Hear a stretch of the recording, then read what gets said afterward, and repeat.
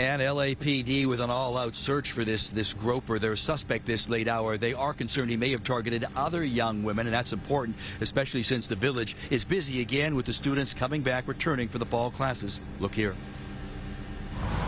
Westwood Village in the very heart of UCLA, where LAPD is now on the hunt for a groper.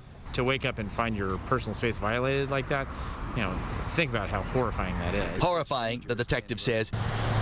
It happened overnight, early Friday morning, here in the 1100 block of Swarthmore Drive, or as they call it here at UCLA, Apartment Row. One apartment building after another, all filled with UCLA students, and one female student in her early 20s who wakes up to a frightening sight. Found a man in her bedroom, standing over her. She jolted awake. He reached in and groped her while she was still there in her bed. She was able to jump up, push him away. The intruder turned groper runs away. He's now the target of an LAPD search. Officers in their black and white cruisers looking for a 25 to 30-year-old man, about 5 feet 10, with a medium to heavy build. The groper has brown hair and short facial hair.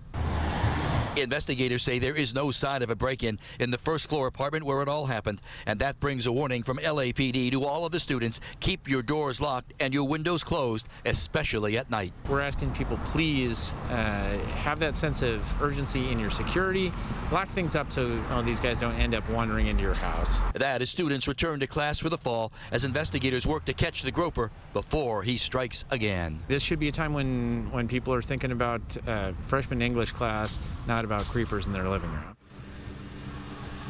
Now live, as the detective says, it's the very last thing any of these students should have to worry about at this point. But police tell me, interestingly, they deal with some of these cases this time of year. As they put it, a lot of the students come from smaller towns. They're not used to locking their doors, closing their windows. They're not used to dealing with the dangers of living in a big city like LA. That's why they need to pay attention, the detective says. For now, we're live here in Westwood. Ed Lascos, back to both of you.